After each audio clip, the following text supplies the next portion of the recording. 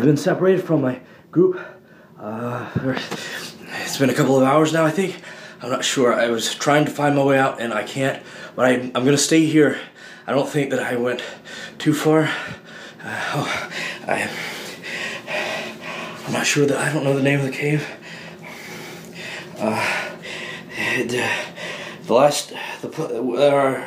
Our last entry point was somewhere near Tulum, Guantanamo, Mexico. If someone can notify the police or the authorities, or someone can help, I'm gonna stay here. I have water and some food.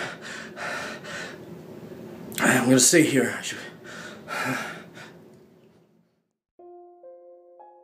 Hello, friends. Steve Stockton here with you. Now, for some, a walk in the wilderness can be the perfect getaway from everyday life and a chance to reconnect with Mother Nature. For others, the great outdoors can be a dangerous place, and unfortunately, is a place where many people meet their end or just mysteriously vanish. Here are cases for you to consider. Randy Rasco. On November 19, 2015, park rangers at the Mammoth Cave National Park in Kentucky noticed that a car had been sitting in the car park for around 2 weeks. This immediately set off warning bells, and after doing some digging for information, they discovered that the car belonged to 40-year-old Randy Rasco. As the car had been there for quite some time, the park rangers set about searching for Randy right away. But when he couldn't be found in or near the parking area, they opened an investigation and widened their search. Park rangers and investigators contacted Randy's family to see if they had spoken to him, but chillingly, they had been out of contact for a few months.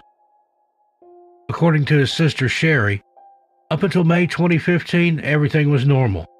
On a regular basis, he was doing his normal things, hunting, fishing, and kept in contact with our brother who lived close to his Bowling Green apartment. Then one day out of the blue, he packed up his belongings, quit his job, and had his mail forwarded to another address, and just left.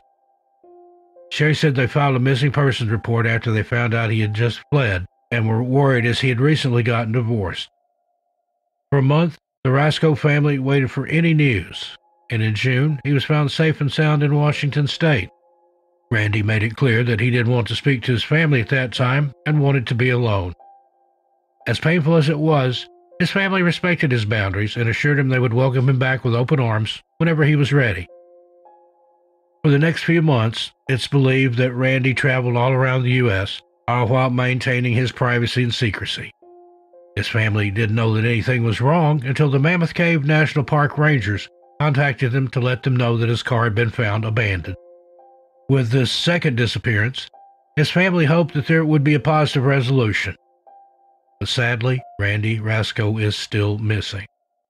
Search crews, volunteers, and even the Civil Air Patrol all joined in on the search for Randy, scouring the over 53,000 acres of land in the park. Despite their best efforts and multiple searches, no sign of Randy has ever been found, and his car is the only clue we have in terms of his mysterious disappearance. Randy Rasco is described as a white male, 6 foot 2 inches tall, with black hair, hazel eyes, and a slim, athletic build. Anyone with any information is asked to please contact the Mammoth Cave National Park at 270-758-2180. Catherine Van Alst. 8-year-old Catherine Van Alst disappeared from Devil's Den State Park near Arkansas's Ozark National Forest when she and her family were camping. Catherine apparently was playing with her brothers when she wandered off and got lost. What makes Catherine's disappearance remarkable is she was found 6 days later. When found, she was wandering the woods and was eerily calm. University of Arkansas student Porter Chadwick was part of the search party that found Catherine. He told the Pittsburgh Press that when he found her, she walked stoically out of a cave and just said, "Here I am." Many other hikers have gotten lost in that part of the Ozarks and haven't been as lucky as Catherine. A grown woman was lost there for 17 days and died just 50 yards from the road. How did Catherine survive in the woods for 6 days? Did someone take her only to return her 6 days later? Or is there an explanation to this story that we simply can't comprehend? Either way, someone or something might just be lurking in Devil's Den. Kenny Veach. 47-year-old Kenny Veach mysteriously disappeared in the Mojave Desert in Nevada on November 14, 2014. Kenny was hiking near Area 51 and was looking for cave systems and mine shafts. Kenny has uploaded several videos to his YouTube channel under the username SnakeBitMcGee, where he describes entering a cave with an M-shaped opening. He wrote in one comment, "That ain't nothing. I'm a long-distance hiker. One time during one of my hikes out by Nellis Air Force Base, I found a hidden cave. The entrance to the cave was shaped like a perfect capital M. I always enter every cave I find, but as I began to enter this particular cave, my whole body began to vibrate. Suddenly, I became very scared and hightailed it out of there. That was one of the strangest things that ever happened to me." Now, these videos gained popularity following his mysterious disappearance, and in these videos, he does indeed talk about how his whole body vibrated and he felt scared upon entering this mysterious M cave. Armed with a gun and a camera this time, Kenny headed back out to the M cave on November 10th, 2014, hoping to get a better look inside. However, Kenny never returned home. Although he was a very experienced hiker and outdoorsman, Kenny rarely took a map or GPS device with him on his hikes. According to his family, on the day of his disappearance, he told them that he would only be gone for a short overnight trip, but then when he didn't return home, they immediately called the police. Police, volunteers, and search and rescue teams all scoured the area where Kenny was last known to have been, and on November 22nd, 2014, volunteers found Kenny's phone. According to those volunteers, the trail went cold soon after they located his phone, and there have been no signs of Kenny ever since. At the time of this episode, the mysterious disappearance of Kenny Veach is very much alive in true crime and paranormal circles, but it appears that we are still no closer to uncovering the truth. Devil's Hole and the tragic disappearance of two teens in 1965. Now, there's just something about a place with the name Devil in its title that piques the curiosity of some people. There are countless locations all over the world which have this particular word in their name.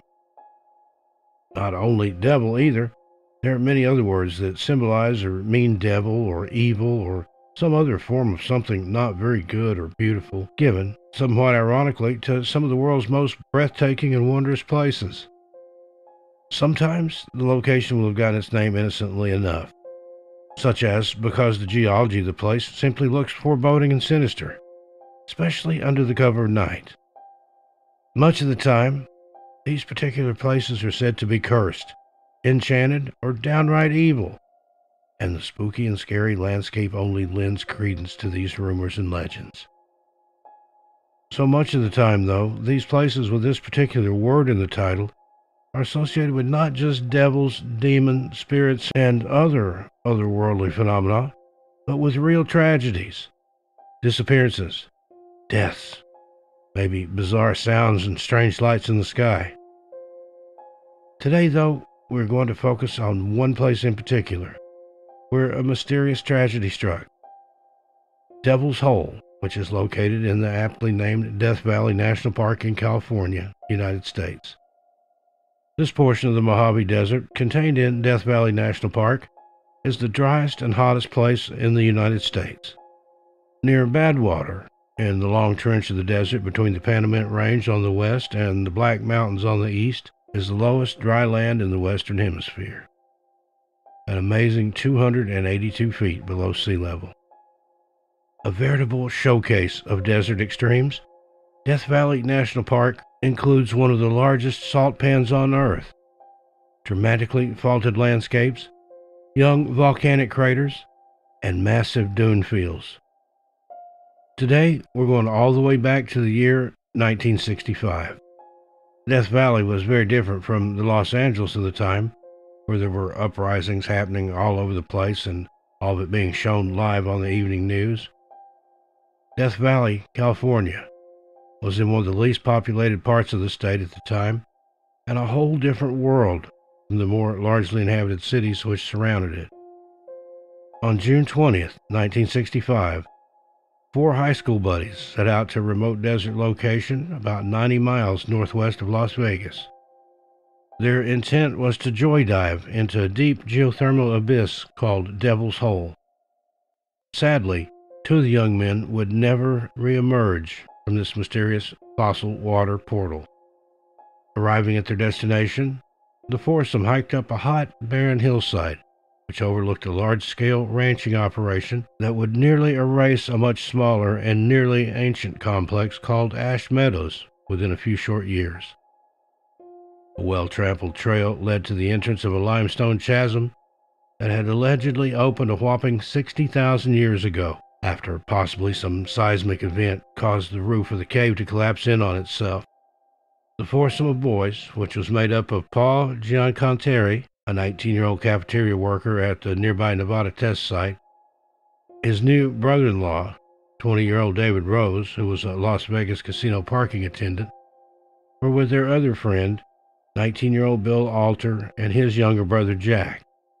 Boys scrambled under a fenced enclosure posted with warning signs, and thinking they were immune to any trouble these warning signs might be posted about, they proceeded to descend the 30 or so feet down to a ledge, where the faint but flitting movement of tiny blue-gray pupfish could be observed swimming in the 8 by 60-foot pool. That is, if any of the four young men had bothered to look just a bit closer at what they were about to jump into. After suiting up with scuba tanks, masks, and dive lights, Paul, David, and Bill dove into the claustrophobic waters. The temperature was nearly indistinguishable from that of their skin. Upon entering the pool, the boys most likely disturbed the delicate algae spawning mats where the entire population of the exceedingly rare Cyprinodon diabolus continues to prosper and breed exclusively. Jack was the only one who hadn't jumped in, as he was delegated the one who would remain stationed on the ledge in case anything went wrong. Sometime after midnight, Paul failed to resurface, so David and Bill quickly redove into the waters in a vain attempt to locate their missing friend. Bill Alter frantically followed David Rose down to approximately 170 feet until David, too, disappeared into the darkness. The bodies of the brothers-in-law were never recovered. Many people believed back then, and still do believe, that these young men were inspired to go diving at night despite the dangers in this specific place because of a newspaper article from the year before which detailed a speleological research expedition of a massive underground lake below Death Valley, led by California-based professional diver Jim Houtz, who would ironically dive numerous times around the clock with military personnel and other volunteer divers in their attempt to locate the missing men for 36 whole hours until the search was eventually called off. The only traces left of the two brother-in-laws? A mask and a snorkel. There was also a flashlight tied to a ledge some 100 feet below. It seemed to signal, ineffectively, the way out of the otherworldly underwater cave system. Articles detailing the unsuccessful rescue effort were published nationwide. In the Sarasota Journal, dated June 22, 1965, Houtz stated that he had previously dived in Devil's Hole around 300 times over 28 trips, further commenting, "It's beautiful in there. It goes straight down 160 feet, like a pipe, then opens into a room that is about 300 feet long and maybe 40 feet wide. The bottom of the room is about 260 feet down, then it narrows into another tube. I dived to 315 feet. Maybe that's a record, I don't know. But at the end of the tube, it opens again into something else. We don't know what the next room is, or if it's a room at all. It's like infinity." There are some very terrifying legends from the native tribes of the area about this particular place called Devil's Hole. The Timbasha told tales of water babies who would surface and swallow a swimmer or diver whole should they stay in the pool for too long. Other legends suggested that So-Apitsi, a legendary malevolent giant who dwelled at mountain springs and caves, would snatch and devour unwary victims.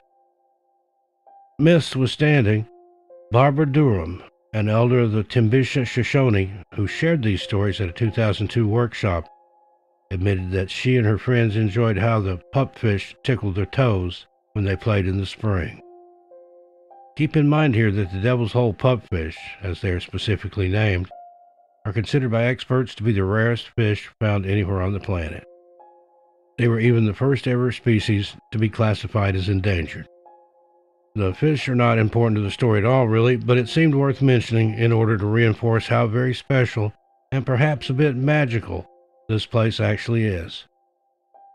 As far as the two young men who disappeared without a trace back in this mystical and extremely dangerous underwater cave system decades ago, well, they've never been found, and neither have any clues relating to what could have possibly happened to them. As for one more bit of interesting fact that could lend a bit of credence to something a bit more sinister being afoot, as the local tribes absolutely believe, at this otherwise serene and tranquil-looking water source, it's said that Charles Manson himself spent several days at Devil's Hole, trying to figure out a way to make it safely down into the chasm, with some saying he was convinced he would never have to come back up. Allegedly, he had an obsession with the place, and was convinced that there was an underwater portal to an alternate dimension, or more specifically, a portal to the underworld, where he felt he and his family would be able to safely wait out the coming apocalypse he so famously predicted would happen that never actually did. Charles Manson's problem lay in figuring out a way to drain the hole, and it seemed like he may have been given this idea by an alleged Indian legend that resurfaced during the 1920s, contending that a subterranean sect of leather-clad humanoids lived down within an eerily yellow-green lit abode somewhere in the Mojave Desert. Could this possibly be true?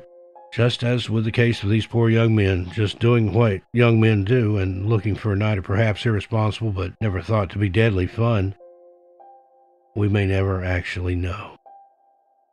So if you do visit Death Valley in the Mojave Desert just outside Las Vegas, don't venture in to Devil's Hole.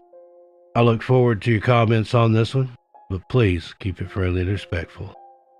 Meanwhile, be good to yourselves and each other, and I'll see you just a little farther on down the trail.